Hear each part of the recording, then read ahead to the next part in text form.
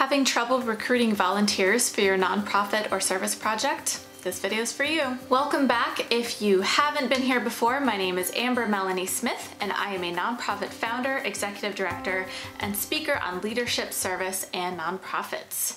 So I have been working in the nonprofit field for years, and my specialty is actually volunteer recruitment and management, because the nonprofit that I founded many years ago and currently run today, our whole mission is recruiting and connecting volunteers to hundreds of causes in my local community. So I have heard it all. I have heard reasons people don't want to volunteer. I've heard reasons people do want to volunteer. I've seen really amazing volunteer postings. I've seen some questionable volunteer postings.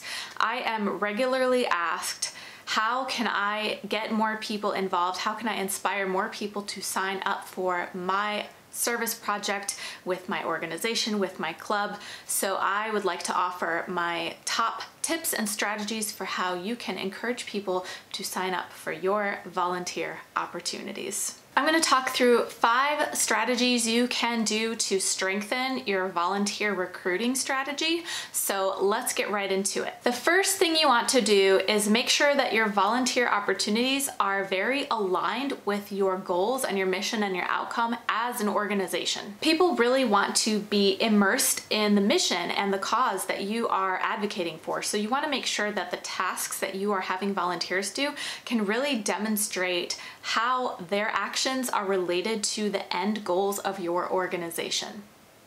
And a lot of this takes place in the planning period. When you're doing your strategic planning or you're planning for the organization for the year or a couple year period, you want to take a look at your overall organizational goals for your organization for that period of time. Let's say increase the number of people you serve from 100 to 200 in the next year. Okay, so if that is your goal for this year, you want to walk that backwards and think to yourself, what are the volunteer tasks that I can design and recruit for that are going to align with that goal and help us meet that goal? Doing this is really important to keep your organization focused in general, but in terms of recruiting volunteers, it's important because, as I was saying before, volunteers want to feel like they are helping you push your mission forward in terms of the tasks they are doing. They know or can sense how something you might have them do could be busy work or feel unnecessary or somehow doesn't relate to your mission. So you either need to make sure it's really, really aligned, or if it's something that's less clearly aligned, you need to be really over communicating the impact of their activity on your overall mission. The second thing you want to do is really assess whether the volunteer activity you would like to recruit for can be made into a shorter commitment.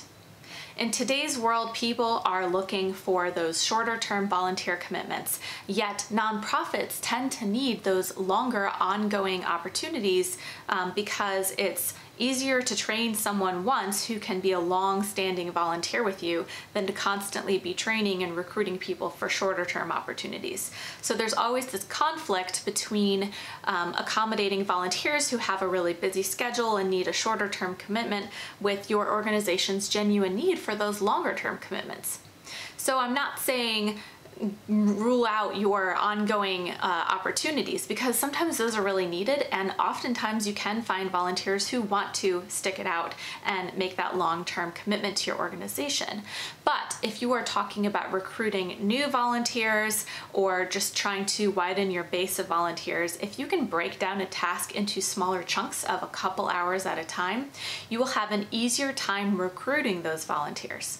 And if they had a great experience with you, then you'll be a lot more likely to be able to recruit those people for those longer term commitments because they are starting to get to know you. They have experienced making an impact with your cause. And so they're going to find time in their schedule to devote to you because now you have that relationship. The third thing you can do to strengthen your volunteer recruiting strategy, and I see this so often, is you've got to have a clear volunteer description on your website, on a volunteer recruitment website, out in the news, wherever you are promoting your volunteer needs, it has to be clear. So what does a clear volunteer opportunity description look like? A clear volunteer opportunity description covers all the basics. So your when, your where, your what. And you want to be really clear about that what, as clear as you can be. If volunteers are going to be expected to be doing a lot of moving or heavy lifting, you've got to put that in the description so that people will know that that is what is going to be expected of them. If volunteers need to wear certain clothes in order to be effective at the task you're going to assign them, you need to be sharing where to go. If it is a difficult to find location, you need to be sharing how to find the location. You need to be sharing how and where to park, where to find people to check in with when they arrive, who they can expect to meet on site. And most importantly, you want to share the impacts of the volunteer tasks that they will be doing in the written description, as well as on site when you are volunteering with those folks. The fourth thing you want to do to improve your recruitment strategy for volunteers is communication. In my organization, we have developed a sort of a 3-email rule. So when someone first signs up to volunteer, they get an email within 48 hours of that sign up. It's kind of like when you're at a restaurant and you're waiting for the waiter to come by and you're just waiting and nobody's coming by to ask you what you want to drink and you're just wondering what the heck is going on. Did they see me? It's like that. When someone signs up to volunteer, they are excited, they're enthusiastic, they want to help you. So if you take a long time to respond, even a quick acknowledgement saying, I see you, I got your sign up, just give me a little bit more time to give you a more thorough response, even just something quick like that will help them feel seen and help them know that they can expect future communication from you.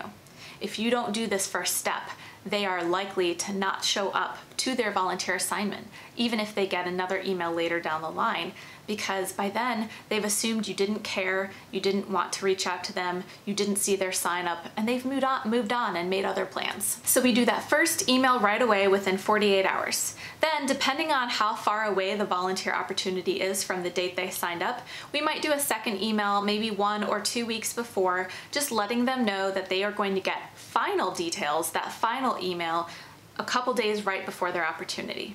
And that's the third email that we send, is that final reminder with any last minute details, information about what to do if the weather is bad, everything like that, about 48 hours before the date of the opportunity starting. And the fifth strategy that will strengthen your volunteer recruitment game is, as I was saying before, you really want to highlight your impacts.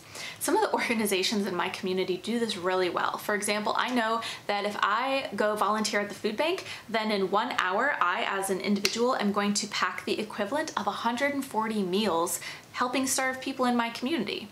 Knowing that metric is really inspiring and encouraging me to come back. It can be a little hard to measure the power of a smile or how you've made someone else's day better. But if you can find ways to equate the actions of the volunteers that are serving with your cause to direct measurable impacts, you are going to help inspire them to continue their service and to understand why what they did is important for you. And one final thought. Volunteers are generous, they're giving their time, which is an extremely limited resource in today's busy world. It's something we never get back. So you want to make sure that you're giving people the experience that they expected when they signed up.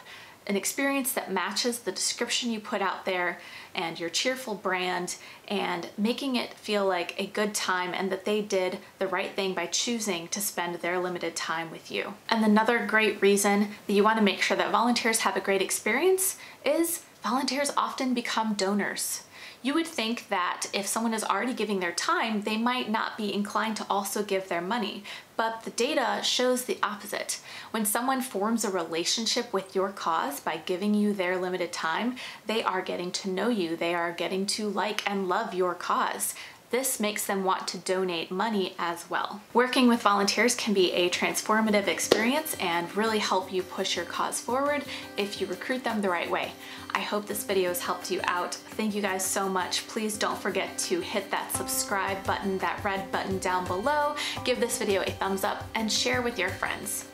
If you are on Facebook, don't forget to come out and check out my group, Change the World or Bust, where I'm talking with other change makers about all things social impact, how we can help others, how we can move the needle on important issues, and more. So come on by, check it out. Thank you so much.